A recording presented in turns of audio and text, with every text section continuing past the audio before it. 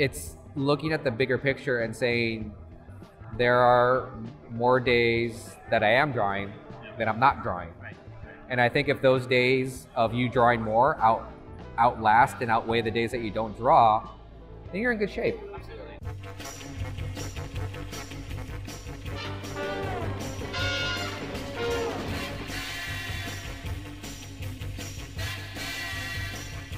Hi, I'm Patrick Ballesteros. I'm at Wondercon. I am an illustrator, educator, and all-around fun guy, I hope. Welcome. I wanted to do like a old-timey Batman-looking character behind a Batmobile. So, and the Batmobile is like old-timey too, classic-y kind of looking. Sick. How does this translate into your professional work? I guess just starting in illustration in general. Any tips you have? I think a lot of it just has to deal with what you like and what you want to get into. Now, when you're first starting off, that could be pretty difficult because, yeah, I like to draw or I like to make things, but what do I want to do with that? A lot of those things weren't introduced to me till later in my career. Yeah. When I started taking classes. And I think that's the good thing about finding a school that has some sort of structure. Because when you don't have that, you could be like aimlessly looking around on YouTube or TikTok or whatever new social media is out there. Yeah. And that could be kind of daunting because there's so much.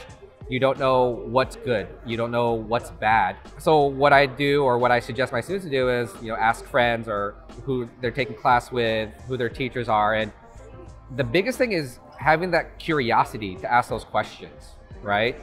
It's super important to take ownership of your education as an artist. Because if you're just kind of going with the flow and you're not really sure, oh, I guess I'll do this, oh, I guess I'll do that, and you're not really paying attention or asking any questions, that's kind of when you get in trouble a little bit. And I think when I first started, I wanted to get into illustration, but more importantly, concept art, because of course, that's when a lot of these art of books started coming up, like Art of Clone Wars, and awesome work of like Ian McKeag, Doug Chang, and Feng Zhu, and you're like, oh my gosh, where are all these secrets coming from? How are they learning all this stuff? And everyone always says, oh, go back to your foundations. Learn how to draw the characters.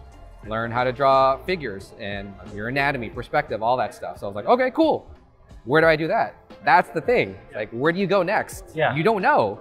People tell you like, oh, you do this, you do that, but it's kind of hard because one thing that works for someone may not work for another people. You can't do a one-size-fits-all. Right. I know a little bit about your background. Like, I think we both went to the Watts Atelier. Yes. And it's been cool to see how different your academic training is to the kind of art that you do for your job and for money, essentially. Yeah.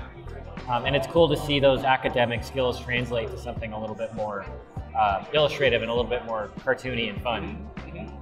When I was doing a lot of my fundamentals, I was told that it was too cartoony, and I was like, but that's what I like to do. Absolutely. Like, can I do that? And it wasn't like I couldn't do that, but for what I was learning, there was a certain way that it is supposed to look to get that training and to get that foundation.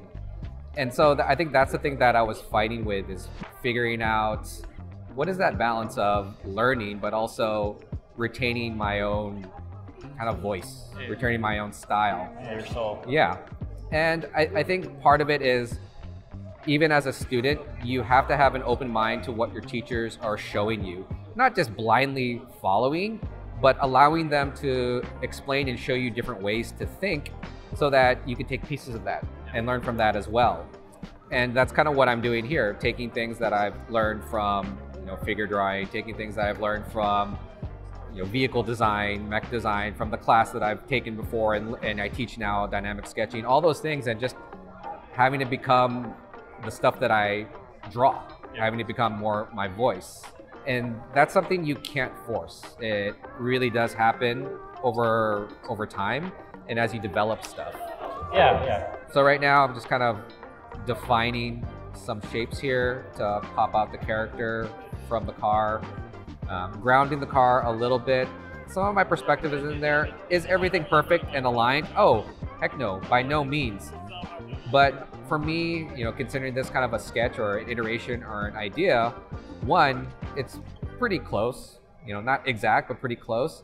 And two, what I'm trying to do this whole time is I am just trying to make this thing feel solid and volumetric. Yes, I started with the character, but as I was moving to the car, the main thing I was thinking of, how do I create volume here? So you see all this hatching in detail. I'm not seeing that. What I'm seeing in actuality is just this, just a box.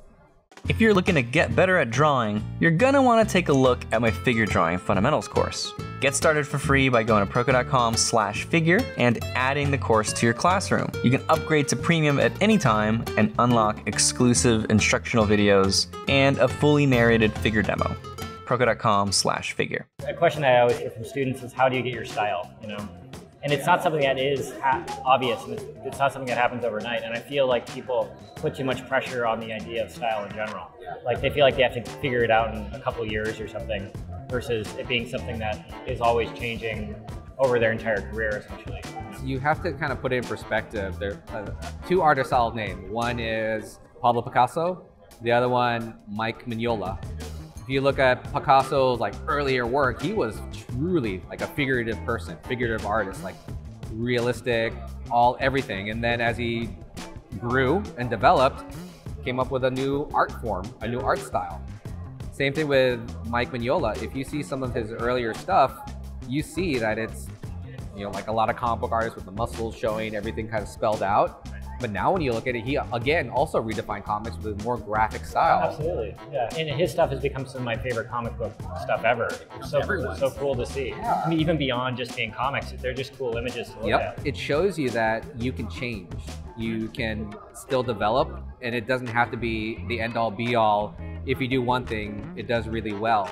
I think what happens is it can be jarring for your audience to start to see you do something different, like, hey, what's the other stuff? I like the other stuff.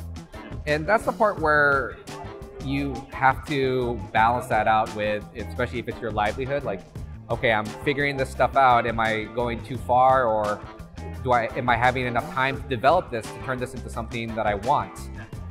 Versus I'm gonna rush it, I'm just gonna do it, oh, it's not working, never mind, move on to the next. And I'm guilty of doing that as well. All artists kind of move through those things quickly at times. You can't beat yourself up. What you can do is, just like a sketchbook, turn the page. Yeah. So when you feel stuck or whatever, it's okay. You're figuring it out, turn the page. It's almost essentially a blank canvas. Let's start from there. Yeah. For people that are wanting to draw from their heads more, do you have any recommendations or thoughts? Or? In order to draw from your head, you have to draw a lot from life. That's basic. You can't make up what you don't know. And that's with a caveat. I don't mean to say you can't be inventive, you can't create new worlds and stuff, but all those things that you see, characters and things like that, are based off of, you know, for characters, either archetypes, there's certain nuances that are standard that you need to follow in order to make something look and feel cohesive. That goes for characters, drawings, whatever you may be doing. But I think once you start to get those things down and understand those things, that's where you can start to take liberties and start to invent, move things around, play around with things. A lot of artists that really push the boundaries with their designs, they're pushing proportions and style, and you always wonder, my gosh, I would never think to do something like that. But how in the world did they do that? How does that work? Yeah. It's because they've practiced it enough, and they've probably done enough drawings to say that, yeah, if I go this way, it's not gonna work, but if I try this, that'll work a little bit better. So a lot of it is trial and error. To me, it seems like style is just an amalgamation of a bunch of different things coming together, like a bunch of old things coming together to create a new thing, you know? Yeah. It's funny, it is. It's a lot of the classes, the courses, it is rebranding and packaging. And, you know, there is no, I wouldn't say there is no mystery around it, but artists don't hide the fact that they're learning from other artists and learning how to communicate it to others in a different way, maybe, I guess, quote unquote, modern way. And so for me doing this stuff here, what I'm doing here, this is all just like industrial design stuff related in a sense of just your simple boxes, lining things up, carving away, thinking about line quality, and a little bit of illustration flair comes with my background in, you know, figure drawing, illustration, kids books, all that stuff. So combining the two, you know, I'm able to draw cars and mechs and things that probably I never would have thought to put together, but now I love doing it on a daily basis, daily sketches, whatever it may be. And it just makes it more fun and more me than anything else. It's like I'm not chasing someone. Well, I found that it doesn't matter how good of a student is technically. It matters like their actual curiosity and genuine interest in the subject. Oh yeah. Like anyone can get good, but I guess that drive and that passion for it is something you really can't. It's something you have to cultivate for yourself, you know. Yeah, I've seen so many artists that were not originally in the art field or intended to be in the art field, and they just excelled because of how much they kicked butt at it. Yeah. It's looking at the bigger picture and saying there are more days that I am drawing than I'm not drawing. And I think if those days of you drawing more outlast and outweigh the days that you don't draw, then you're in good shape. You still do life sketching at all, or? I used to do a lot more when I was traveling, Yeah. but ever since everything happened, I didn't travel as much. Right. It sounds weird, but I look forward when there's lines somewhere. Like if I'm at a coffee shop, I'm like, oh, Nice. start drawing and just sketch the people around me or come up with little stories. And I think trying to find that time, however you can, even if it's just 5 minutes, even if it's just, 1 minute just to do a quick sketch, it all counts. Yeah. What's the best way for like an amateur artist to get started at? Yeah, I mean, what generally interests you? Is there anything that makes you go, dang, that's awesome, how do they do that? And you have a general interest in it? I don't know. I really like David Cho. I actually just met him. Yeah. What? You know David Cho? Yeah. Yeah, he was here. I like his stuff a lot, and but I also like realistic, like drawing too, and just like the classics. So if it is more figurative work that you want to do, then that makes it easier. Okay, let me go more in a figure drawing direction. Should I just go to like figure drawing classes and just try my best to like? No, you should, but you should find a good teacher. That's the important thing. I think part of taking classes is also figuring out how you learn, how you respond to things. Do you teach on this platform? I teach on 2 online platforms. One is Concept Design Academy, and the other one is CGMA. Do you want to talk about anything that, any of your, where to find you, anything that you want to promote? Oh yeah, sure, thank you. So the biggest thing right now is I am actually working with a company called Piper and Enza, and I've been able to do a kids books with them.